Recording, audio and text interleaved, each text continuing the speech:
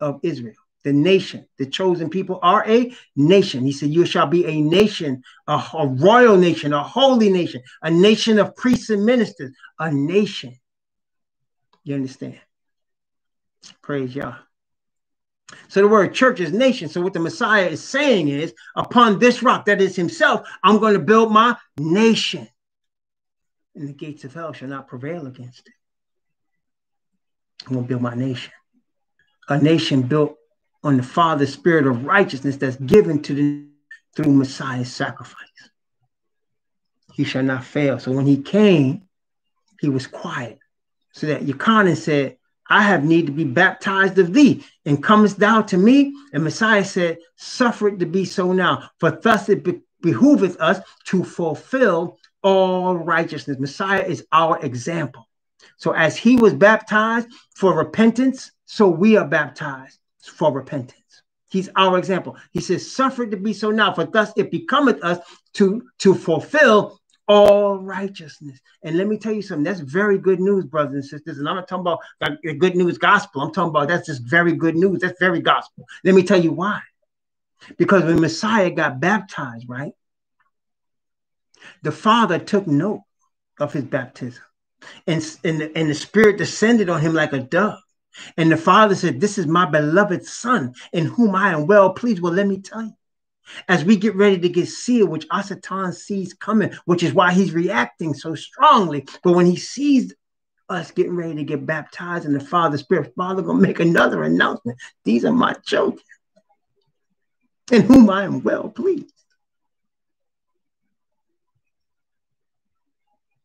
We praise Yah for Messiah, because Messiah said, greater works than these shall ye do, because I go to my Father. Brothers and sisters, we're in a spiritual war. We need to get spiritual. You hear what I'm saying? We need to believe in the Spirit of the Most High. We need to trust in it and trust in his word. We need to walk in his Spirit. Because that's where our power is. We're not going to get power going to City Hall, brothers and sisters. We're not going to get power going to the White House. We're not going to get power in Congress or in the Senate. That's our Satan's territory. I don't care what. Look, man. Hey, listen. Since the 1960s, right? Well, first off, let's take a little history lesson real quick, right? So after the Emancipation Proclamation, which Lincoln did not want to sign because he did not want to free the slaves, but he wanted to save the Union. So he needed them brothers to come in there. But it was really the Most High's doing to spank them for what they done to us. But even after that, see, so the place was destroyed. The whole nation was destroyed, particularly the East Coast. It was destroyed up and down. From Virginia all the way down to Florida, South Carolina, North Carolina, Georgia, Atlanta was destroyed. The place was racked up, man, because of the war, right?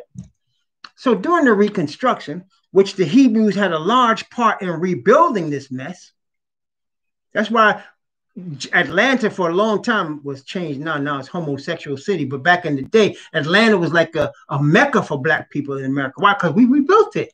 We rebuilt it. The first black bank in the United States was in Atlanta.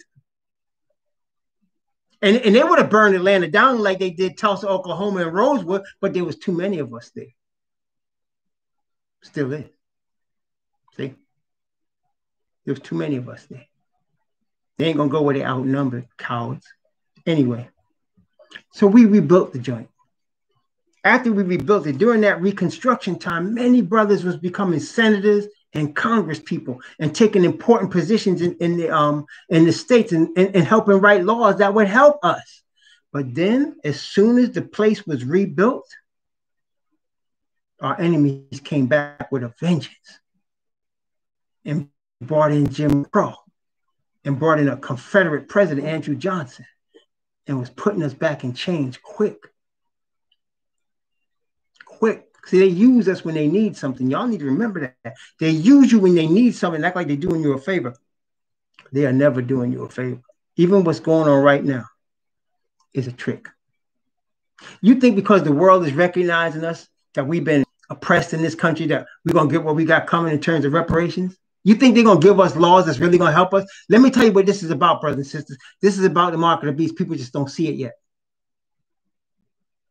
This is about a religious rally that's getting ready to come. People just don't see it yet. Asatan's going to be reacting very strongly because this what's going on right now is causing thousands of brethren awakening all over the world. That wasn't awake before. Thousands of people are awakening to this truth. See, that's not going to be on CNN. That's not going to be on MSNBC. That's not going to be on Fox News. But that's what's happening. Thousands of brothers and sisters are awakening to this truth all over the world right now. They're convicted.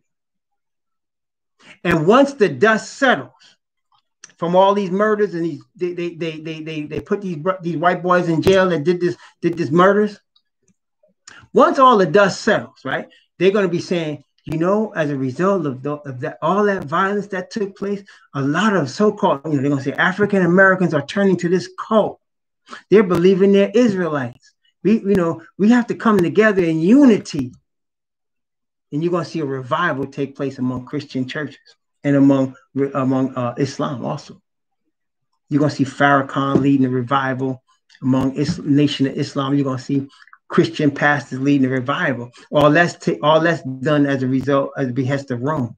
Then you're going to see the Pope sweep and make some statements and everybody bow to him. That's the way this is working.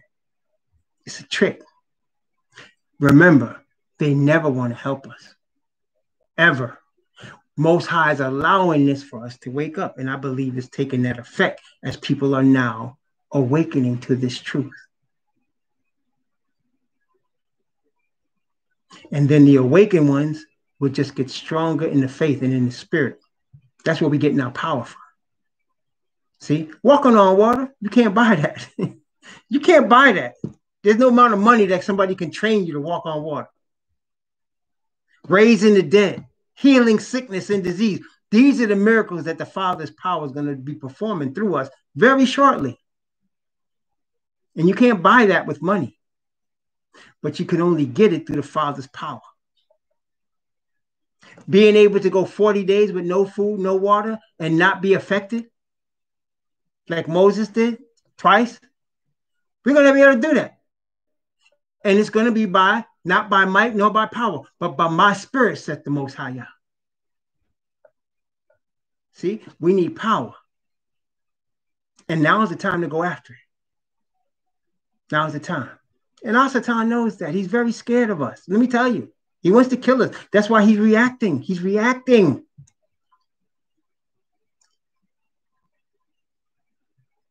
But it's all good. Isaiah chapter 42. So he shall not fail nor be discouraged. Father knows the end from the beginning. He has already let loose the word. He's going to have a righteous nation. It's going to be called Israel. They're going to have David as their king in Jerusalem. He's going to have the new Jerusalem set on this planet. He's going to destroy the Edomites that are on his land. With Edom and Moab that's on his land. He's going to destroy them. And he's going to establish Israel. And all the Gentiles that are converted to the truth, he's going to save them. And establish the kingdom. It's coming. Asatan knows it. That's why he's angry. He's reacting. Always remember, Father doesn't react to him. He reacts to the Father. So when you see crazy things happening on the earth and you see a lot of bloodshed, just remember, Asatan's reacting. Father is already doing. Nothing surprises him. Isaiah chapter 42. Let's start at verse 5. And go down. Let's go from verse 5 and 6. Watch carefully, brothers and sisters, because watch from verse 5 and 6.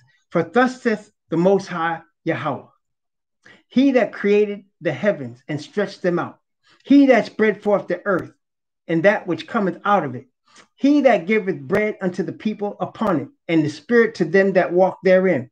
I, Yahweh, have called thee, that is you Israelites, in righteousness, and will hold thy hand, and will keep thee, and will give thee for a covenant of the people, for a light to the Gentiles, for a light to the Gentiles. You see, people holding their breath, waiting for them Ashkenazis to fulfill this prophecy. They're going to die of lack of oxygen, because them fools ain't Israelites.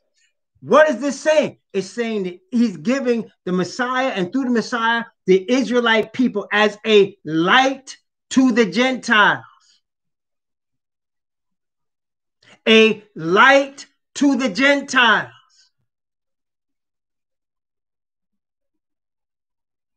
Think of the implications.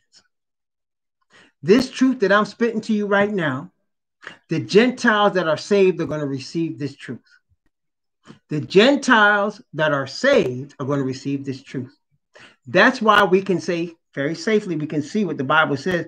He's going to save 1/6 of them, because 5/6 of them are going to be destroyed. Why? Because they're not going to receive this truth I'm spitting. The majority of them not going to receive it. Especially here in the United States of America, I guarantee you the ones that's going to receive most of it are going to be people like in other Caucasian nations, in Norway or Denmark or someplace.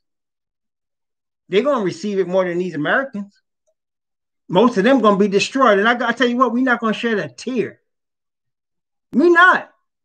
They're going to deserve what they got coming. But this truth that I'm spitting right here, this righteousness by faith truth, this righteousness by faith truth through the true Israelite people, the people that they mark by their color, the same ones, the descendants of slaves, it can save them if they want to receive it. I have no problem sharing it with them. I've baptized several Caucasians. They know it. I baptized several of them that have received this truth willingly. And you know what they have in common, besides being Caucasian? They was all poor. They all been beaten up and eaten up by the same system we have. That's why they can see it. And they are rare, even among them. Rare. Even among them. Most of them going to be destroyed, though. See? He said, he the one that created the heavens. What does that sound like? He said, Yahweh Most High that created the heavens and stretched them out. Remember the first angel's message? Fear Yah and give glory to him, for the hour of his judgment is come, and worship him that made heaven and earth, the sea and the fountains of water. It says here, thus saith the Most High Yahweh that created the heavens and stretched them out. He that spread forth the earth, that which cometh out of it. He that giveth breath unto the people upon it, and spirit to them that walk therein. I, Yahweh, have called thee in righteousness, and will hold thine hand, and keep thee, and give thee for a covenant of the people, for a light to the Gentiles. There it is. Same thing. See, I told you, we're in the first angel's message right now. Because we know that there's only one true God. His name is Yah. He is a God of righteousness and truth. He is a God of his word. And we are one with him. He has chosen us as his people. Why? Because of his friend Abraham. We are the children of his friend Abraham. And Abraham's son Isaac. And Isaac's son Jacob, who Yah named Israel. We are Israel's children, especially us right here in the Americas, in Jamaica, in Haiti. We the royal house of Judah, baby. The royal house of Judah. Some of us might be Levites because Levites was in Judah. Benjamin was in Judah. We all mixed up. They didn't divide us up by tribe when we come out of it. We was just running, right? But we the royal house of the southern kingdom of Judah. I don't know about the northern kingdom, but we the royal house of the southern kingdom of Judah. And Judah is the lawgiver. That's why it's starting here. Why you think the United States is the center point? Because prophecy said this is the lamb-like beast that speaks like a lamb, that looks like a lamb and speaks like a dragon, and exercises all the power of the first beast roam before him, and causes the earth and them which dwell therein to worship the first beast, whose deadly wound was healed. And they said to the earth that we should make an image to the beast whose deadly wound was healed. And they got the pass that they gave life to the image of the beast, that the image should both speak and cause as many who was not worship the image should be killed. That's why we here. You know, really, I ain't got no money. I got some Social Security coming in a few years. They probably gonna snatch that. My wife and I was thinking, man, we should move someplace like Ghana. I got good friends in Ghana. And, it's cheaper there. Well, I'll move someplace like, Central America somewhere, or South America, like my brother was talking about Colombia, someplace like that where we can live on that Social Security cheap, because we ain't got no money. But you know what? We can plan all we want. Most High has me right here.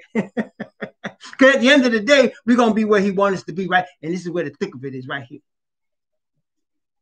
And really, the truth is, I might have desires about where I want to go, but at the end of the day, I'm going to be where y'all places me. Because all of us soldiers, aren't we? We're going to be where he puts us. Wherever that is. I'm in the D.C. area now. I don't know where he's going to put me next, but I know he's going to put me somewhere. And I'll be there. There I'll be. All of us that's following him is the same way. We might make plans about where we want to go, but the truth is, really, when we're giving over to Yah's spirit, we go where he wants us to go. You understand? Not where we want to go. Because you know what? It's not my will. We learned this from the Messiah, right? Not my will, Father. Thy will be done. Not according to my will, but thou. That's what he said. And that's our example. And wherever he leads us, he's going to protect us. If I'm not worried about where it is. Listen, if he can pull Lot out of the middle of Sodom and Gomorrah, come on now. You think angels stopped rescuing people? I don't think so. They've rescued me several times. I'm sure you know about that yourself. Isaiah chapter 42. I'm going to give thee for a light to the Gentiles. Watch this now. Watch this, verse 7. Verse 7 and verse 8. Verse 7 and 8. To open blind eyes, to bring out prisoners from the prison, and them that sit in darkness out of the prison house. Ahia Yahweh, that is my name, and my glory will I not give to another, neither my praise unto graven images. Oh boy, brothers and sisters. It says in English, I am the Lord. Now we know very well the Lord is not his name. We know very well. We know very well that's not his name. His name is Yah. That's why he said, that is my name, Yahweh. He told Moses, by Al Shaddai, I was known unto your fathers, but by Yahweh I was not known unto them. That's why you see the word Yahweh in Exodus, Genesis, Exodus, Leviticus, Numbers, and Deuteronomy, the books of Moses, because Moses wrote them, and he knew Yah's name was Yahweh when he wrote them. But Abraham knew him as Al Shaddai, the Almighty. Okay? But now we know him as a nation, as Yah. We didn't know him before, but now he's awakening us. Before we called him Lord and God, didn't we? We called him Lord and God. Sometimes we call him Jesus. Oh, Jesus. Sometimes we call him that. Correct? Some people, unfortunately, still call him that because they're not awakened yet. But we have been awakened as his true people, his bloodline Israelites of the southern kingdom of the royal house of David. And we know his name, Yah, short for Yahweh. We know his name. You Gentiles want to know his name? Listen to what I just said. His name is Yah, short for Yahweh. Yahweh. Now, some people of our brothers want to say Yahuwah. I have no problem with that. I don't. But I'm convicted is Yahweh. And his son is Yahweh Shai. Yahweh Shai. Learn it. That's his name. So he's not going to give his glory to another. Nor his praise to graven images. Let me tell you what the graven images are. The cross, the wooden cross, that's a graven image. He not with that. The block of stone in the middle of Saudi Arabia that they call Mecca, he not with that. He's not giving his glory to the graven images. Nor to man-made institutions like the Catholic Church and all of her little whores called evangelical churches. He not giving his glory to graven images. Fear Yah and give glory to him, for the hour of his judgment is come, and worship him that made heaven and earth, the sea, and all the things that are therein, That's the Most High Yahweh, the father of Yahweh Shai, creator of all things. Let me introduce you to him. Isaiah chapter 42. Let's continue. Isaiah 42 from verse 9. From verse 9 down from verse 9 to verse 11. Wait, from verse 9 to verse 12, right? All right, I'm going to go from 9 to 12. Behold, the former things are come to pass, and new things do I declare. Before they spring forth, I tell you of them. Didn't I tell you he's Alpha and Omega? Didn't I say that? Before they spring forth, I tell you of them. Sing unto Yahweh a new song, and his praise from the end of the earth. Ye that go down to the sea and all that is therein, the isles and the inhabitants thereof, let the inhabitants in the cities thereof lift up their voice. The villages that Kedar doth inhabit, let the inhabitants of the rock sing. Let them shout from the tops of mountains. Let them give glory unto Yahweh and declare his praise to the islands. You know why he says it like this? Because his chosen people have been scattered into all of those places, the isles, the mountains, the valleys, the nations. We as chosen people have been scattered all over. And because of the color of our skin, people look at us and call us all kind of names and make us a byword. You could always tell when we're in a nation. Just go to the poorest area, and that's where we be. Just go to people that are discriminated against the most. That's where we are. All over the earth. But now, as we are awakening, we should be giving him the praise because we know we're about to be delivered. His spirit is being poured out upon us. We know it's coming. Oh, yes, it's sad what's happening to our brothers, how they're slaughtering our brothers in the street. Of course, it makes us very angry. But let us remember, that's Asatan's reaction. We need to just be awakening. I mean, I'm all with it. I heard one sister say, burn this whole thing down. I hear you. But that's not prophecy. We're going to awaken and the Messiah is going to burn it down. We're going to help him. We're going to take it over. But it starts with an awakening. It starts with an awakening of perfect righteousness. It's going to end with their destruction. Yes, the Bible does say that. It's going to end with their destruction. But it starts with an awakening of perfect righteousness. Praise the Most High Yah. It starts with us overcoming sin. Sin shall not have dominion over you. Can you imagine a nation, a third of all the Hebrews on the planet, a third of all the hundreds of millions of Hebrews on the planet in righteousness and truth, rejecting all false religions and all false gods and following Yah? Can you imagine what that's going to be like? It's coming. It's coming. Isaiah chapter 42. Start at verse 13. I'm going to start at verse 13. Oh, yes. I'm going to go down from verse 13 to verse 16. Isaiah 42 from 13 to 16. Yahweh shall go forth as a mighty man. He shall stir up jealousy like a man of war. He shall cry, yea, roar. He shall prevail against his enemies. I have long time holding my peace. That's what he's saying. I have long time holding my peace. I have been still and refrained myself. Now will I cry like a travailing woman.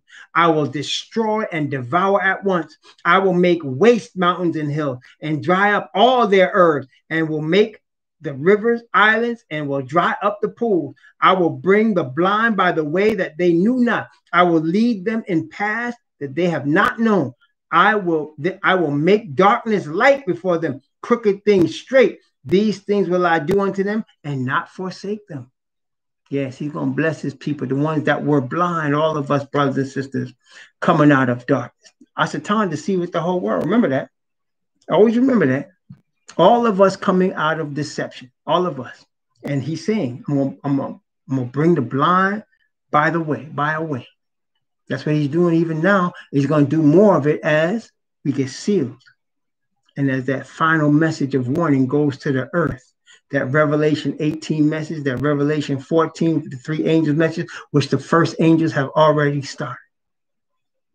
And I saw another angel fly in the midst of heaven, having the everlasting gospel to preach unto them that dwell upon the earth, and to every nation and kindred and tongue and people, saying with a loud voice, fear Yah and give glory to him, for the hour of his judgment is come, and worship him that made heaven and earth, the sea and the fountains of waters. That's the message right now, the everlasting gospel. That is the message of perfect righteousness. That is the message of power from on high that causes the righteousness of the Father to be revealed. That is the message of a coming Messiah that's coming to destroy all these kingdoms and take them. That's the seventh trumpet, by the way. The kingdoms of this world are become the kingdom of our Lord and of his Messiah.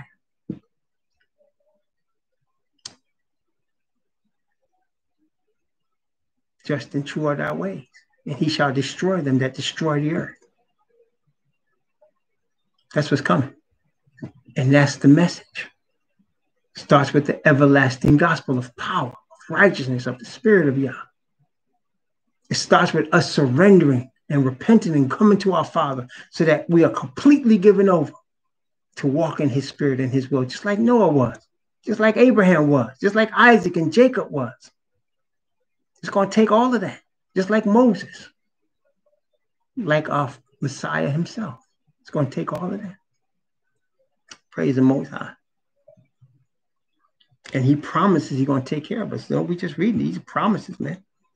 I'm going to bring the blind by a way they knew not, or lead them in the path that they have not known. I will make darkness light before them, crooked things straight. These things will I do unto them and not forsake them. Yes, brothers and sisters. You know why he got to say that to us, that he's not going to forsake us? Because every human being on earth is going to forsake us. Every government, every human being, all your friends, all your family, they're going to forsake you. Y'all got to get used to that idea. To remember, everybody pretty much that you know going to forsake you. Your best friend might stab you in the back. It may not happen now, but it's because of this truth. This truth is a sword. The Most High said his word is like a hammer.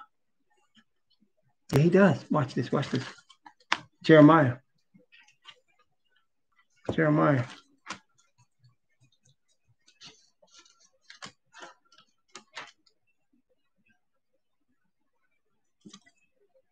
Hold on. Man, I can't even find it now. Shoot. But he said his word is like a hammer, and it crushes. And he said, the Messiah said he ain't come to bring peace. He came to bring a sword. So brothers and sisters, people are going to be,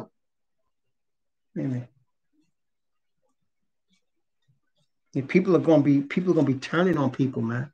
That's what's going to happen. People are going to be turning on people. That's what's going to happen. Yep. They talk about false prophets. Yeah, man. Wait a minute. I gotta find this here. Hold on. I read a lot, and then sometimes I can't remember where I last read it. Sometimes I don't mark it. There it is. I found it. Praise the Most High Yah. It's in Jeremiah chapter 23. Jeremiah chapter 23. Jeremiah chapter 23. Yeah, man. Watch this. Jeremiah 23. From verse 25 down to verse from verse 23 down to verse 33. Yes, 23 to 33. Watch what it says.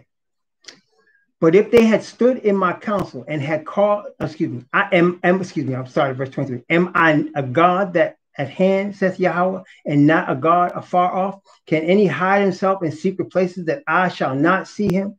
Saith Yahweh. Do not I fill heaven and earth? Saith Yahweh. I have heard what the prophets said, that prophecy lies in my name, saying, I have dreamed, I have dreamed. How long shall this be in the heart of the prophets, that prophecy lies? Yea, they are prophets of deceit of their own heart, which think to cause my people to forget my name by their dreams, which they tell every man to his neighbor, as their fathers have forgotten my name for Baal. The prophet that hath a dream, let him tell a dream. And he that hath my word, let him speak my word faithfully. What is the chaff to the wheat, saith Yahweh? Is not my word like a fire, saith Yahweh, and like a hammer, and breaketh the rock in pieces? Therefore, behold, I am against the prophets, saith Yahweh, that steal my words, every one from his neighbor. And behold, I am against the prophets, saith Yahweh, that use their tongues and say, he saith.